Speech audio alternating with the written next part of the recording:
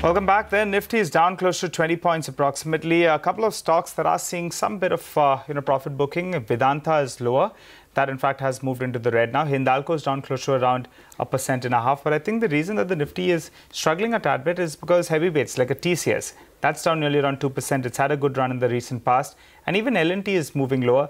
That was trading well in the green. Now it's on the verge of moving into the red. So the intraday chart of L&T should come up for you on the screen. The mid-cap index just mildly moving into the green. But on that note, let's get to our movers and shakers segment then. And let's start off with Rima on Wipro. Rima, the stock, in fact, moving higher. The crucial nod report suggests that it's come through. Yes, this is reports which suggest that the company has got the Sebi nod for a $1.7 billion buyback, which is about 12,000 crore rupees. The buyback price is seen at 320 rupees per share, which is roughly a 15% premium to where the stock is quoting right now. And compared to yesterday's closing price, it is a premium of nearly about 17%. This would be the third buyback from Wipro and the largest one at that. So in 2016, they did 2,500 crores. In 2017, it was 11,000 crore, and now we are talking about a 12,000 crore buyback, and the expectation is that this will be announced when the company declares its numbers next week. Now, just purely doing the math based on the numbers that we have, 12,000 crore rupees at a price of 320 rupees. So we're talking about 37.5 crore shares, which could be potentially bought back, which puts the acceptance ratio at 6.2%. Now, the promoter stake stands a little more than 74%, which means that the buyback price needs to be attractive enough for the other shareholders to also participate. They have sufficient cash in the books. The cash as of December stood at more than 20,000 crore rupees. They will be, if they do the entire 12,000 crore rupees, they will be utilizing about 60% of that. Okay, all right, Rima, thanks so much for that. Well, Praj, that's the other big mover. Volumes also very, very large on that counter. Anisha joins in to run us through what's the news on that one. Anisha, wearing green, stock's well in the green. Oh, well, yes, the stock is well in the green, up over 5% in trade, and that is because the company has signed an agreement with GWOS of USA, and this will help them to commercialize the technology for production of isobutanol. Now, what is isobutanol?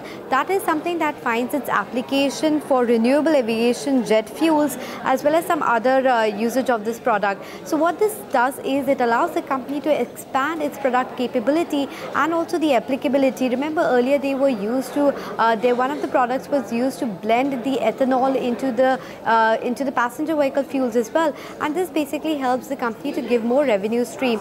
We don't know exactly what could be the top line benefit as a result of this agreement, but nonetheless it is a positive. The stock has not been doing much for the last couple of years. It was very range bound, but this year itself it has seen a big move. Okay, thank you very much for that, Mangalam. There is a downgrade on Century Ply by CLSA. What's the key reason? Absolutely, Rima.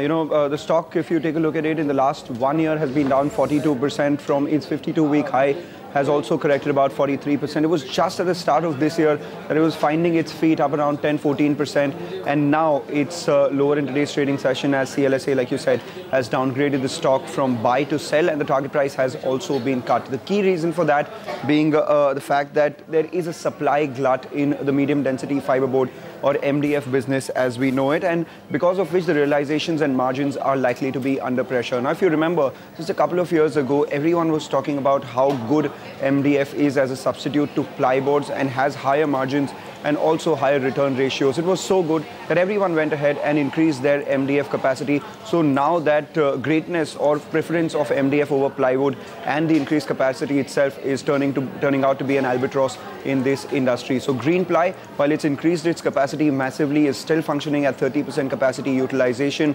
And this is when Rushil Decor's new plant hasn't even come on board. Action, who's the leader in MDF, has also reduced the MDF prices. So that's as far as the MDF business is concerned, which was the growth trigger. The mainstay of the business, which is plywood, that is not seeing great growth as well. The GST shift hasn't happened. People are opting for lower priced variants, so that does not do well for margins. And MDF itself is eating or cannibalizing into the plywood share. So as a result of that, CLSA believes this is the stock performance could be muted, and they have their sell rating. Okay, all right. Thanks so much for that, Mangalam. Well, the other stocks we'll be looking at is Vodafone Idea.